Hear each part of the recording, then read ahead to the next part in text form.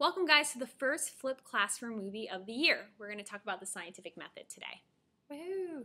So some things to keep in mind is that you guys are taking notes at your own pace. So the good news is that if you miss something or if we're going too fast, all you have to do is pause the video. And go back. Make sure that you follow along in your notes so you know what you're supposed to be writing down. And whenever you get to a stop and jot, you need to pause the video, answer the questions, and have your teacher check your answers before moving on. All right, so let's go ahead and get started. So, what is the scientific method? Well, the scientific method is a clever way of addressing a problem that we see in the world. And the interesting thing about the scientific method is that it's not only used by scientists, it's used by everyone. Right, anytime you need to solve a problem. And so in order to do the scientific method correctly, there are 5 steps that you need to pay attention to. It's a 5-step process. So let's go ahead and talk about them. So the first step is you need to state the problem, which makes sense. If you're going to solve a problem, you need to know what it is that you're trying to solve. And instead of saying solve the problem or state the problem, sometimes we just use the word observation.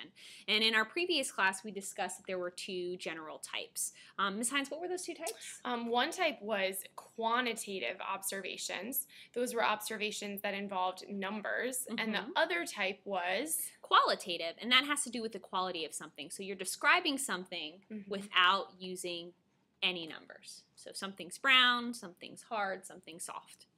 All right, let's move on to step number 2. So step number 2 is form a hypothesis. What does that mean? So a hypothesis is basically an educated guess. And I know many of you guys are comfortable with it because you probably heard that term all throughout your middle school science careers and probably a little bit even in the elementary school. The third step is a prediction, and I will tell you that in most cases, people confuse a prediction and a hypothesis. And for our class, we're never going to ask you to differentiate between the 2. We just want you to know that sometimes the word prediction is thrown into the scientific method, and it's 5 steps.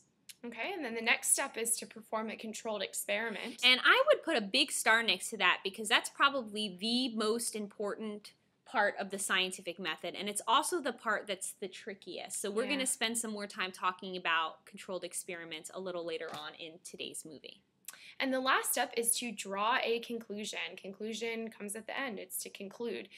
Sometimes you'll hear people talk about scientific theories, which are a conclusion based on lots of experiments. Yeah, so if we're only doing one experiment and nobody else is doing that experiment, we're going to call it a conclusion. Yeah. But if every single person in this room and every single person at CHS was doing the same exact experiment and they all got the same data, we could eventually refer to that as a theory because lots of different pieces of evidence are supporting that particular topic.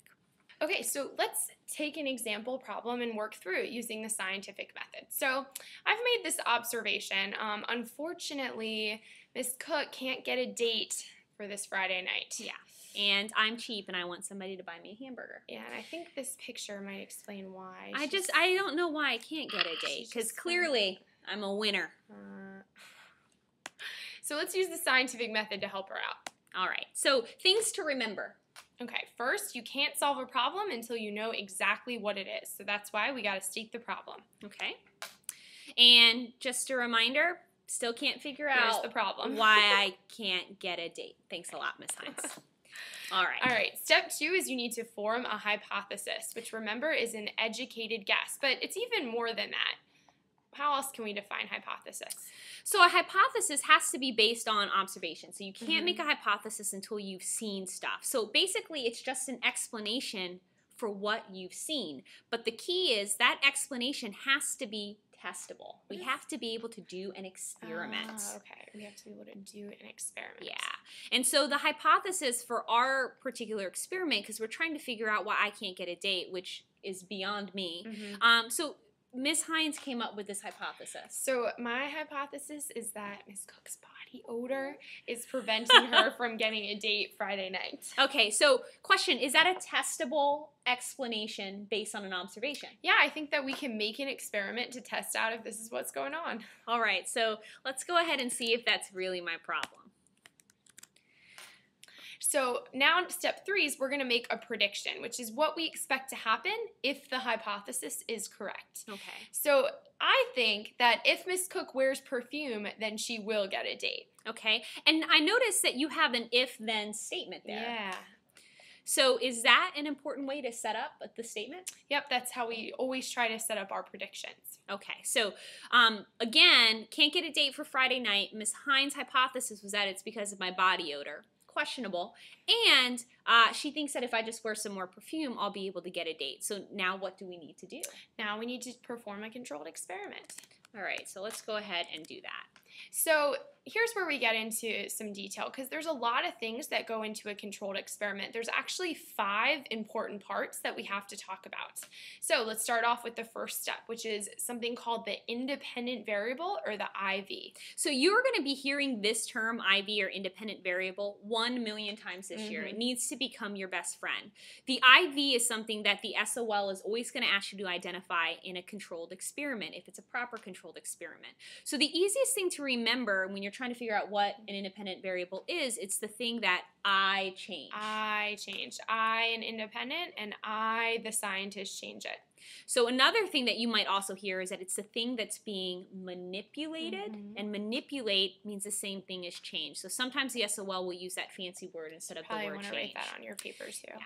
So let's think about this. In my experiment, we're experimenting on me. I want a date for Friday night because I want some free hamburgers. What would we be changing in the experiment to try to get me a date? Well, what we're changing is we're changing your odor. Okay. We're going to put some perfume on you. So I'm going to write here odor or perfume. Okay. And remember, if you're doing the experiment, that's the thing that you were changing, and we're doing the experiment, so it's the thing that I'm going to change to try to see whether or not that's what's causing the problem. Okay, part number 2 is something called the dependent variable. Again, you're going to hear about it almost every day this year, also called the DV. So want to tell us about what that is? So the dependent variable depends on the IV. Right. So it's going to change based on whatever you're doing with the IV or the independent variable. But another way of saying it, to make it easier to remember, we can just say it's the thing that we're measuring. So the dependent variable is what you are measuring. It's the outcome that you're looking for. So what you collect data on. So if we were thinking about our experiment, what are we measuring, or what are we collecting data on? Well, what we're going to measure, what we're going to see is whether or not you can get a date. So the number of dates that I get. Okay. So now we're going to go through and we're going to talk about the independent variable and the dependent variable using different terms to make it easier to understand. This is one of the hardest topics to learn in biology, but once you get it, the good news is that it'll make everything else a piece of cake. So if the independent variable is the cause, the dependent variable would then be the effect. Very nice. And if the independent variable is the before, then it would make sense that the dependent variable can be thought of as the after. And if the independent variable is the input, the dependent variable is the output. And if the independent variable can also be referred to as what you do, the dependent variable is what happened. So if you ever get confused, think about this chart. Independent variable, cause, dependent variable, the effect. We said the independent variable is what I change. The dependent variable is what we are measuring. Okay? So all of those things will help you remember, and you want to keep this chart in mind when you're looking at word problems because there are going to be a ton of them this year. All right, so we got to our first stop and jot, Ms. Hines. What do we need to do? So you need to pause the video and answer your stop and jot questions. You cannot move on until your teacher checks your answer for correctness. All right, still talking about a controlled experiment, step 4 of the scientific method. We told you that it contained 5 things and it was kind of bulky. So the next important part is the control group. Okay, and the control group is really important. As you can tell, it's kind of in the word controlled experiment. So in order for an experiment to be controlled, you need this. And this is the setup where you do not change the independent variable. Another way to think of it is it's the group you will compare everything else to. It's kind of like your baseline, your normal. So when we think about the Cook experiment, what would our control group be? Me in all my glory. We're not going to do anything to me. I'm just going to go up to someone, go up to random people and start asking for dates. So I'm not going to change anything about myself. I'm just going to be my normal self. Right. So a good thing to remember about control groups, it's the thing that stays the same, you need it to compare. Right. The thing that stays the same, you need it to compare. It's very important.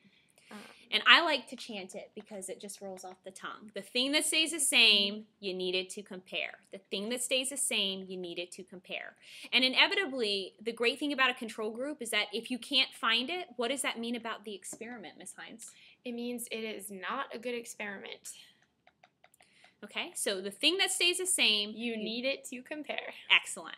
All right, let's move on to the next part. Next really important part of a controlled experiment is the experimental groups. So the experimental group, the name gives it away. It's the group that receives the Experimental treatment. It's where Yeah. you mess around, where you experiment, where you're going to change something. So if we think back to the beginning when we were talking about this, we asked you guys in our experiment, what is the IV? What am I changing about myself to try to get a date? And what am I changing? You're going to put on some perfume. All right, so I already know who my experimental group is or what my experimental group. In this case, it's Miss Cook with Perfume. perfume on.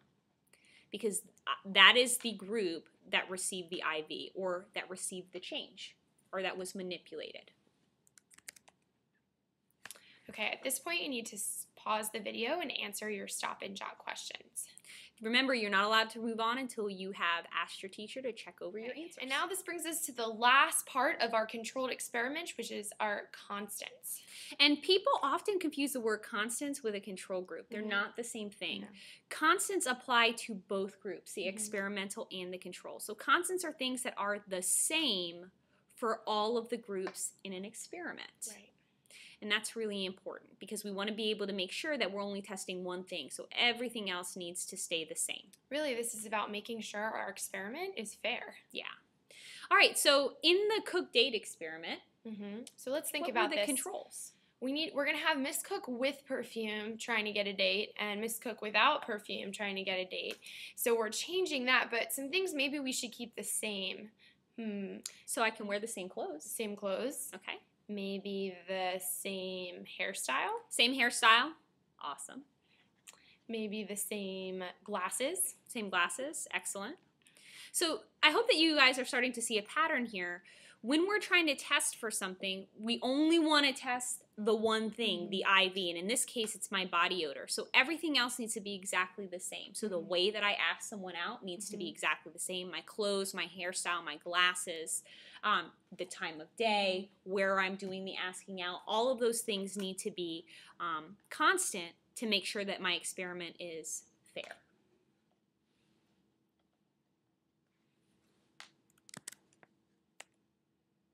Okay, at this point, you need to pause the video and answer your stop and jot questions. Remember, you can't go on until your teacher checks your answer. All right, let's look at the very last thing that we need to do for the scientific method. The last step is we have to draw a conclusion. And there are two conclusions that we can come up with, right, Ms. Hines? Right, you can either accept your hypothesis, and that means that your hypothesis was right, or you can reject your hypothesis, which means that your hypothesis is wrong.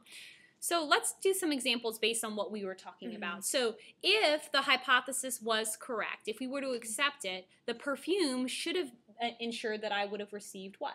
More dates. More dates. If the perfume didn't help and I didn't receive any dates, we know that there's something wrong with that conclusion, so we need to reject it. But there's another step that we need to do if we reject a hypothesis. What do we need to do, Ms. Hines? We need to make a new hypothesis. Yeah, we have to go back and then restart from the very beginning. So science is the cyclical process, and more often than not, we're rejecting hypotheses instead of accepting them, unfortunately. So you just have to go back and try again. Right. So science is sometimes very messy. Usually it's very messy. Yeah, that's why it's fun. So at this point, you've finished watching your flipped video. Make sure that all of your stop and jot questions are answered and have your teacher look over all of your notes and your stop and jots one last time before you move on to your activities. Thanks, guys.